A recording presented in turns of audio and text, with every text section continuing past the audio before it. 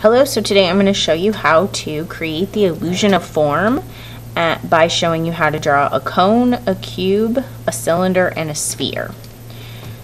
So you're going to need a ruler, a piece of paper, pencil, and an eraser. You want a nice sharpened pencil because that'll probably help you with your ruler. And I'm going to start with a cylinder. A cylinder is has rounded sides and flat top and bottom. It's like a soda can. So I'm going to draw my cylinder vertical standing up, but you could draw it horizontal. And you're going to start with two vertical lines. However thick you want your cylinder to be. You put these lines closer together if you want a skinny cylinder, farther apart if you want a wider cylinder. The bottom of your cylinder is just a curved line that curves down and out. And then the top of your cylinder, the same line that you did down here, you'll do up here. So they match, but then you do the reverse. So you curve up to get an ellipse shape, a football shape, pointy on each end. If yours is more rounded on each end, that's okay, but more pointy is probably what you're shooting for. The next thing is a cone, like an ice cream cone, and I'm going to draw it upside down. So you're going to start with your ruler and draw the top of a triangle, and you want to make it as wide as you like, so you can make it wider or skinnier. And then the bottom of your cone is the same as the bottom of your cylinder, a curved line.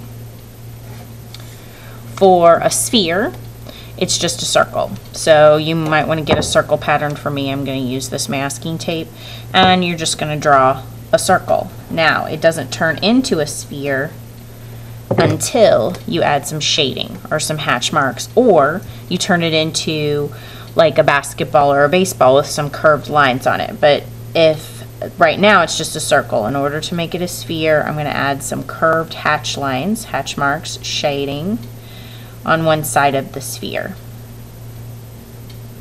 And you want these lines to be curved and not straight because that creates the illusion of a curved surface. And we know a sphere is a ball and it has a round curved surface.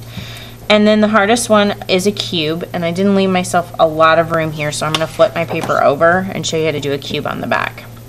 You want to start with a square, and remember a square has 4 equal sides. So you want to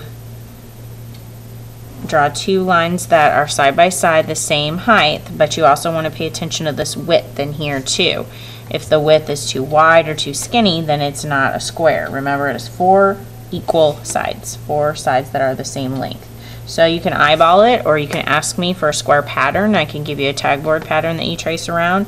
But when you draw it on your own, you have control of the size of square that you draw. If you use one of my tagboard patterns, you might not have the exact same size that you want. And then you're going to draw 3 diagonal lines from each of 3 of the 4 corners, and you're going to draw them all going the same direction. So I'm going to start up at the top, and I'm going to draw a diagonal line that goes up and to the right, go to this corner, up and to the right. And this last corner, a lot of people make a mistake and go down, and it is up and to the right again. So see how these 3 lines are exactly the same, up and to the right diagonally, and then you close the ends of them off with another straight line. And you want to make sure that this line is parallel to this line, that you don't make it angled, that it's straight up and down and lines up with that. And then with the line going across, the same. You want it to be parallel to the top of the square that you drew.